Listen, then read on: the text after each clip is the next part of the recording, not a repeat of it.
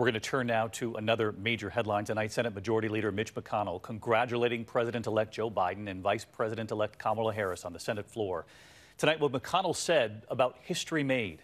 And then President-elect Joe Biden campaigning in Georgia today, where the control of the Senate will be determined by those two Senate races, early voting underway. Here's Mary Bruce. 42 days after the election, Republican leader Mitch McConnell today finally acknowledged reality. The Electoral College has spoken. So today I want to congratulate President-elect Joe Biden. I also want to congratulate the Vice President-elect, our colleague from California, Senator Harris. Beyond our differences, all Americans can take pride that our nation has a female Vice President-elect for the very first time. If that wasn't clear enough, he sent this message to his Republican colleagues. The decision by the Electoral College yesterday was determinative. The president-elect later revealing he and McConnell spoke for the first time since the election.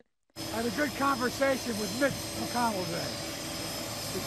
today. I called him to thank him for the congratulations. Today, Biden touching down in Georgia, a state he won in an upset, and where control of the Senate will be decided by two runoff elections on January 5th.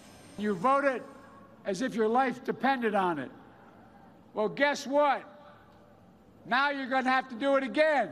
Biden urging Georgia Democrats to turn out for candidates Jon Ossoff and Raphael Warnock. Send me these two men, and we will control the Senate, and we will change the lives of people in Georgia.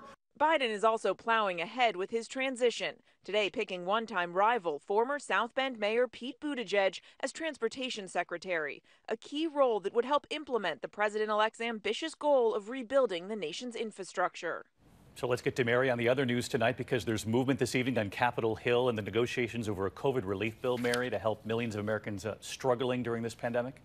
Well, David, for the first time in months, right now, Democratic and Republican leaders are meeting in Speaker Pelosi's office to try and finally hammer out a deal. Mitch McConnell today said they will not be going home for the holiday until they can get this done. So the pressure is on. Now, right now, both sides still remain at odds over the main sticking points, but they do say that they are making progress. David. All right, Mary, thank you.